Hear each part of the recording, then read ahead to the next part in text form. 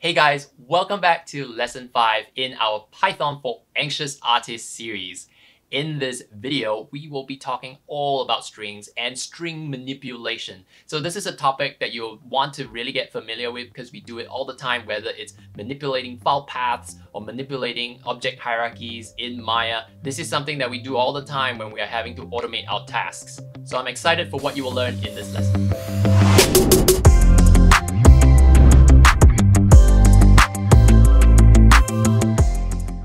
Hi, if you don't know me and you're new to this channel, my name's Nelson. I'm a VFX artist as well as an educator. And in this channel and on my website, nelsonlim.com, I help other CG practitioners create more, earn more, and live more. So remember to subscribe if you like this sort of content and hit the bell so you get notified when new content arrives. Finally, don't forget our playlist in the description below so that you can check out all of our previous videos in this series. So, since we're at the topic of movie quotes, I have another movie quote here. With this quote, I want the computer to print it with those double quotes at the beginning and at the end. Now the problem I face is typically those double quotes are going to present themselves as a string. So let's go ahead and print this as is and see what results do we get. We lose the double quotes in our print statement because those double quotes are what contains the string. So how do we insert those double quotes in there? We use what we call an escape character, which in this case is a backslash. So we just type backslash followed by a double quote, which is what we want to escape, and right at the end, let's do another escape character, a backslash, and then another double quotes. Let's see what the results is right now. So the escape character basically tells me to ignore those quotes and use them in my string. This can also be used to escape backslashes and any other characters like tabs or new lines that have some sort of special meaning to Python. If we were to do this, I'm actually going to get a syntax error because the Python interpreter actually thinks that I'm trying to escape the double quote. It doesn't see that this string is ending. So to avoid this problem, what we can do is hit backslash, because what I want to do is actually print the backslash. So the first backslash escapes the second backslash so that it is printable. And that's exactly what happens. So let's talk about the topic of slicing or splicing a string. Remember that strings are just a series of characters. Well, we can splice them. Over here, I have yet another movie quote. In order to slice or splice a string, we can use the square brackets to help us do that. Within the square brackets, we specify an index or a position that we want to start the splice from and a position that we want to end the splice in. So in this case, say I give an example of 1 to 5. And let's take a look at the results. Very interesting results. From these results, I can tell that it does contain the character up till the 5th character here, A, but it actually does not include the first character. Well, the reason is because we should note that computers generally count from 0 and not from 1. So if I had instead specified 0, I would have gotten the first character. Now remember, we talked about strings being immutable, or that they cannot be changed in place after creating them. Well, splicing does not actually change them. It merely returns a copy of the string that was spliced. So let's take a look.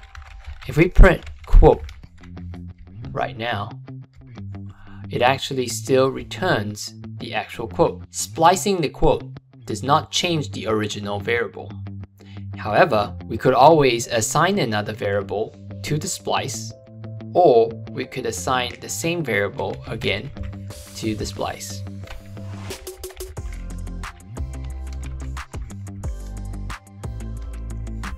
And now, when we print quote, it's been sliced. And this is merely overriding the value that the original quote variable contained. So let's go ahead and do a few more operations. With quote, we could say starting from the beginning, but not offer an end. And that will give us the entire quote. Or we could say start from the 6th, or technically the 7th character, all the way till the end. Or we could even specify, very interestingly, let's start from the 6th character, but I want you to end at the 2nd character from the last. And so we specify -2. And so the 2nd character from the last, which is -2, it should exclude the period and then it should exclude the Y. And that's exactly what we got. Now the same thing can be done if you wanted to have the entire quote from the beginning, but you just didn't want the last 2 characters. You could just drop the first index before the colon. And that's all you have. I use this all the time. This is extremely useful, and so it's very good to know how to slice and splice a string. So let's look at how to convert a string into all upper or all lowercase. With my quote, I'm going to use the quote period upper. And so when you look at this looks oddly like a function. And you could say it is a function. It is a special type of function which we will call methods. And what this allows us to do is it is a special method or function that is associated with string variables. With quote.upper, it returns me rosebud in all upper quotes. Now once again, if I were to print quote, it does not change quote itself. However, if I were to specify upper underscore quote equals to quote dot upper, quote dot upper returns me an uppercase quote, and I'm storing it into upper quote. In the same way, you can change all your strings into lowercase by simply using the lowercase method. How do we search for and replace characters in a string? Let's begin with our quote. String objects have a method called find.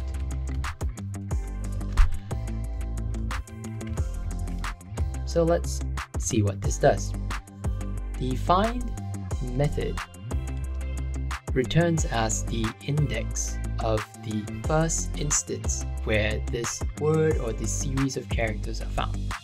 So in this case, it is at index 6 of the quote string. When quote does not find a word or a series of characters within the string, it returns -1.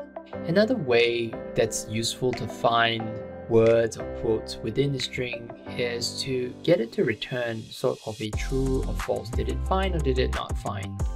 And so you could always say always in quote, and it says true because the word always appears in our quote. Similarly, if we search for never in quote, it returns false.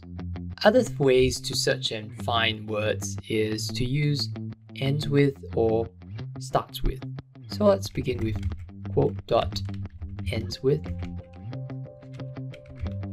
It helps us to look for words and characters and see if it ends with those characters or not.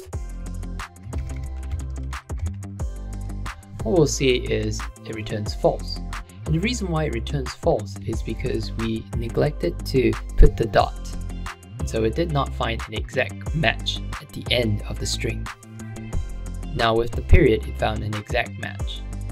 Similarly, if we were to do quote dot starts with, we can say will, and that should return true. Now we can also replace characters or words in a string with the method called replace. So let's replace Paris with New York.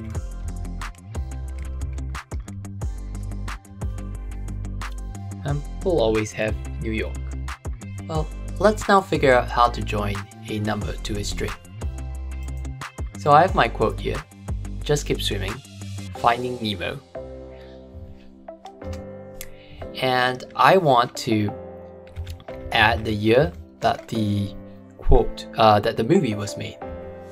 So I'm going to do quote equals to quote plus, put a space in there, and the year 2003. This actually gives me a traceback. And if you read the traceback, and it's very important to learn how to understand to read the traceback, as it tells you type error can only concatenate stir, not integer to stir. So I know it's some sort of a type error. It's not able to, it can only join strings and it doesn't know how to join an integer. Well, simple enough. Let's use what we've learned so far to fix this problem. We can convert our integer into a string. And let's see if we have the same problem. No. So now, when we break quote, we have a proper quote. We have covered some of the more common things we can do to strings, but there is so much more. We have just scratched the surface. You can find more methods that come with string objects in the Python documentation, which I will link in the description below.